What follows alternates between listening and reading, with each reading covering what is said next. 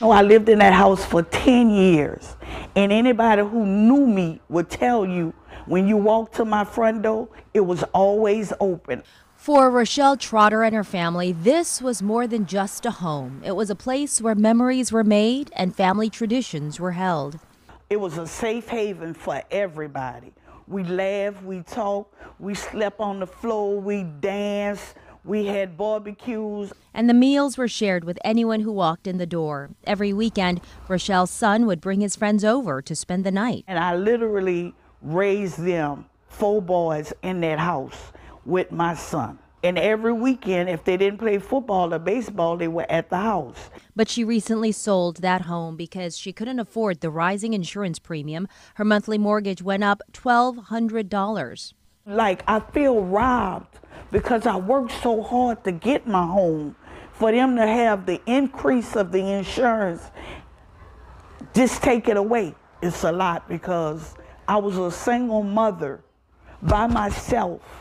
And people said that I couldn't afford this house. But in spite of what they said, I fought through and I kept my house. And I kept it till I couldn't keep it no more. There's hundreds, hopefully not more, but hundreds or thousands of people who are right now experiencing the exact same situation she is.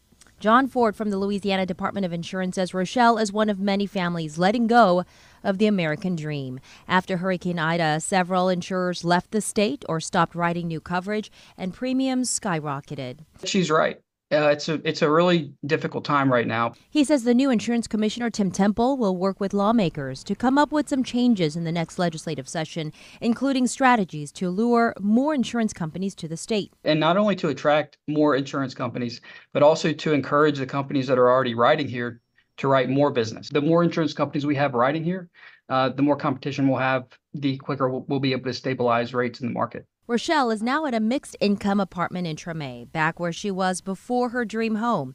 She's struggling to settle in because she misses having a place she can call her own. A sad reality for many families going through the same transition as the insurance nightmare continues. People need places to go. And the homelessness is getting worse. And it's really sad. People gonna lose out here. But it's gonna be a sad situation in the state of Louisiana. Well, this week, Insurance Commissioner Tim Temple announced his plan for some sweeping changes to the insurance market. So one proposal is to get rid of the 3-year rule, which bans insurers from dropping customers if they've been with the insurer for 3 years. Another change he is pushing for would allow insurers to raise rates without prior approval, according to the economy, and they can do that more than once a year.